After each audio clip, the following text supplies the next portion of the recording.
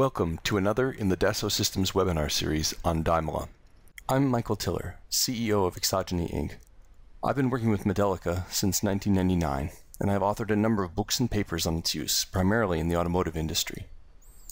It's my pleasure to be working with Dassault Systems to create a number of 20-minute webinars that explain why I think the Modelica language and Dymola, the Modelica solution from Dassault Systems, provide such a compelling solution for modeling, simulating, and optimizing complex engineering systems. In this webinar, we're going to explore the different ways that Dymola can be used in the system engineering process. A model-based approach to system engineering is becoming more and more important when developing complex, multi-domain systems. Dymola can play an important role across the model development process. Let's start by introducing the system engineering V-diagram. The V-diagram is a common way of visualizing the system engineering process. The process starts by collecting customer or regulatory requirements at the system level. These system level requirements are then studied to understand how the system level requirements translate into requirements for the subsystems. This process continues all the way down to the component level. In this way, the requirements at the system level are used to formulate requirements for the individual components in the system.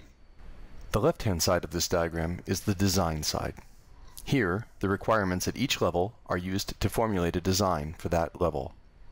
The right-hand side of this diagram is the verification side, where simulations or physical tests are used to confirm that the requirements at each level have been satisfied by the design. This structure is the backbone of the system engineering process. System engineering is not specific to modeling, but it is useful to understand how different types of modeling fit into the system engineering process. For many types of analysis at the system level, 3D surface geometry is not yet used or even available. But inevitably, as designs become more detailed, 3D surface data must be incorporated into the models. When and where this 3D information is required varies, so while we don't know at exactly what level it will come in, we can be fairly certain it will play a role by the time we get to the component level. At levels where 3D geometry isn't required, lumped system models are used. These kinds of models include design information like masses, lengths, compliances, and so on, but they don't require detailed 3D representations. These lumped system models are the kinds of models that Dymola is designed to work with. As we'll see as we progress through the system engineering process, Dymola's impact is felt throughout the system engineering and model development process. Once detailed 3D representations become important in predicting the behavior of subsystems and components, other types of modeling software are required. These tools are used to model spatially distributed behavior. Abacus, from Dassault Systems, is an example of the kind of tool that would be used at this level to predict stresses, strains, temperatures, and so on. These predictions are based on detailed 3D geometry. Let's start our walkthrough of the system engineering process to examine the different places that Dymola can be used. The first place is at the system level. This is where the product development process starts, and it is common to explore different potential configurations or architectures at this stage. For example, in the automotive industry, many different vehicle types and powertrains are considered to see which ones are likely to satisfy customer demands for performance, fuel economy, and functionality, while keeping emissions low enough to satisfy government regulations. Dymola provides a complete graphical user interface around the configuration management features of Modelica. These features allow developers to create a formal architectural description of their system and then create and maintain models of different system configurations. Exploring different configurations is as easy as selecting a given subsystem and selecting different options for that subsystem. These kinds of capabilities allow various configurations to be evaluated to see if they are likely to satisfy the system-level requirements. If not, more exploration and iteration is performed until one or more satisfactory configurations can be identified. Once a set of viable system configurations have been identified, the process moves on to creating specific designs for the various subsystems. Dymola's multi-domain and acausal modeling capabilities are well suited for the creation of detailed physical subsystem models. In particular, at this point in the system engineering process, it is important that the models can predict the behavior of the subsystem that is being designed. It is essential that such predictive models are based on first principles approaches that use conservation of physical quantities like momentum, energy, mass, and so on. The advantage of a predictive model is that it is characterized in terms of design parameters like mass, length, resistance, and so on. The essence of being a predictive model is that if the model is validated, it should be able to do an accurate job of predicting the behavior of a range of designs. In other words, a good predictive model will yield accurate results for different values of the design parameters. This is essential for design exploration. Once a predictive first principles model of a given subsystem has been developed, the next step is to optimize the design of that subsystem to get the best possible performance from it. Such a model gives us the freedom to explore different designs, but instead of exploring the design space in an ad hoc way, we can leverage the optimization library in Dymola to formulate our design objectives, parameters, and constraints. In this way, the optimization library can efficiently explore the design space and find us the optimal design that satisfies our underlying constraints. At this point in the process, we are at the limit of what we can do with a lumped system approach. Further design at this point needs to incorporate 3D surface geometry in order to accurately evaluate the performance of subsystems and components. However, Dymola still has an important role to play. Detailed 3D geometric models need boundary conditions before they can be used. One approach to formulating these boundary conditions could be to develop rules of thumb based on previous product iterations. However, the problem with this approach is that as new technology innovations come along, like hybridization in cars, they may be made obsolete. A better approach is to determine the boundary conditions from the Dymola models associated with those subsystems. For example, consider an automotive transmission.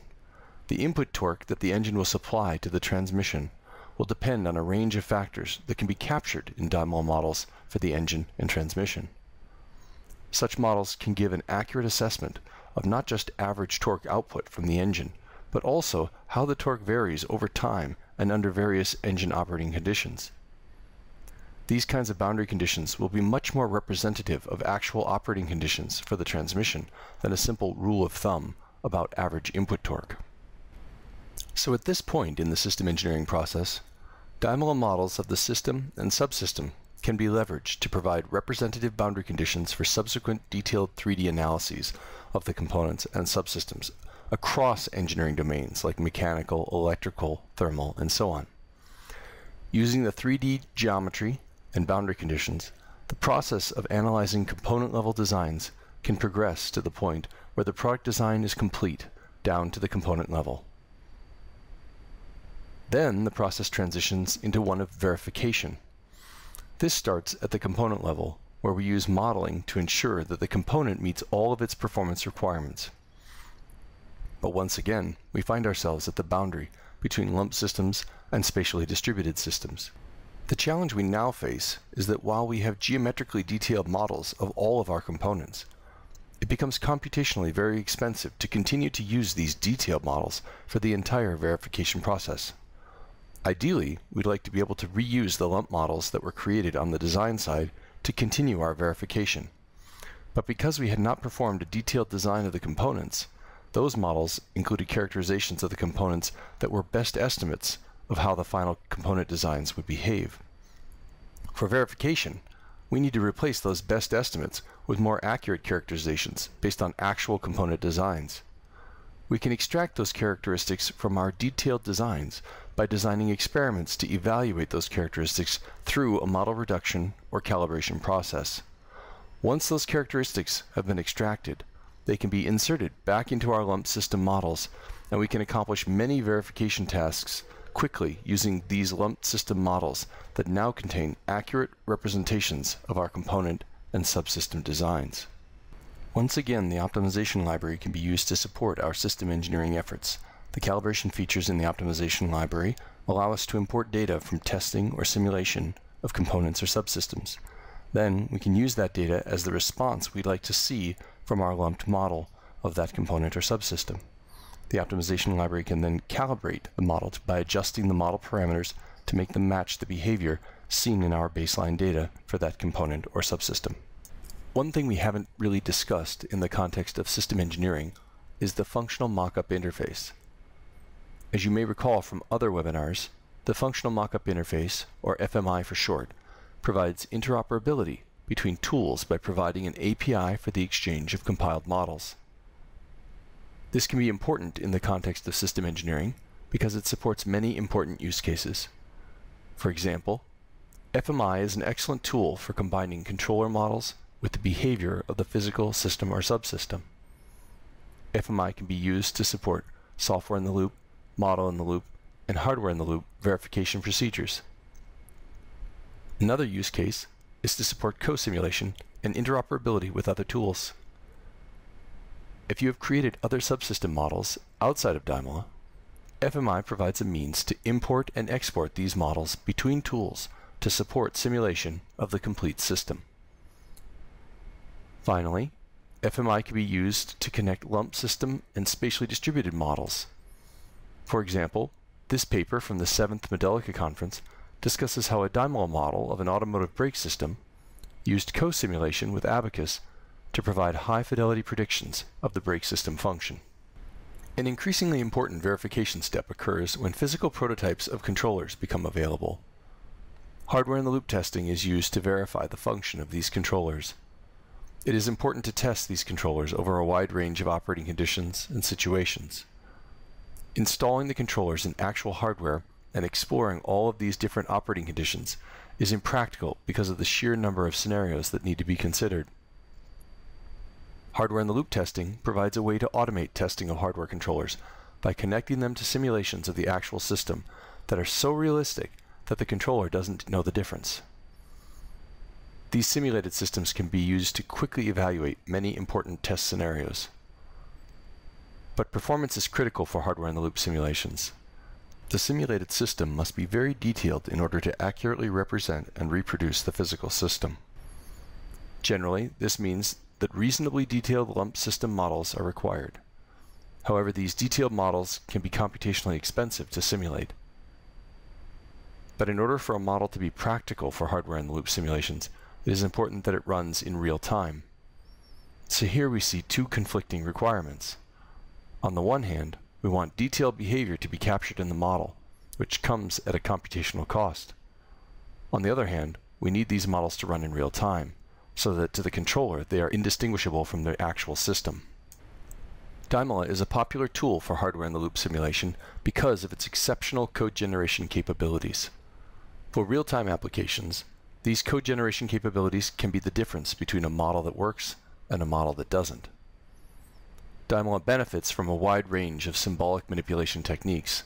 These techniques allow Dymola to explore different ways of solving the equations contained in system models to find the approach that provides optimal simulation performance. In addition to these symbolic manipulation techniques, Dymola uses state-of-the-art numerical solvers and integrators. There is a natural synergy and complementary relationship between the symbolic techniques and the numerical methods. This synergy gives Dymola a significant performance boost when compared to tools that only use purely numerical methods in their simulations. In conclusion, Dymola can be used throughout the system engineering process. Starting at the system level, Dymola can be used to do concept assessment by defining a system architecture and then exploring different architectural configurations. After deciding on the system configuration, Dymola's first principles approach to modeling supports creation of design-oriented models that can be further optimized using the optimization library. These first principles models can then be used to generate boundary conditions for finite element models of components and subsystems. Once the design process is completed, these same finite element models can be used with the optimization library to fine-tune lumped models to more accurately reflect the behavior of detailed component and subsystem designs. Dymola's support for the FMI standard supports many important interoperability scenarios during the system engineering process. Finally, Dymola's advanced code generation capabilities can be used to support hardware-in-the-loop applications for verifying controller module hardware. Thank you for your interest in Dymola. We hope you've enjoyed this webinar. If so, you might want to view some of the other webinars in this series.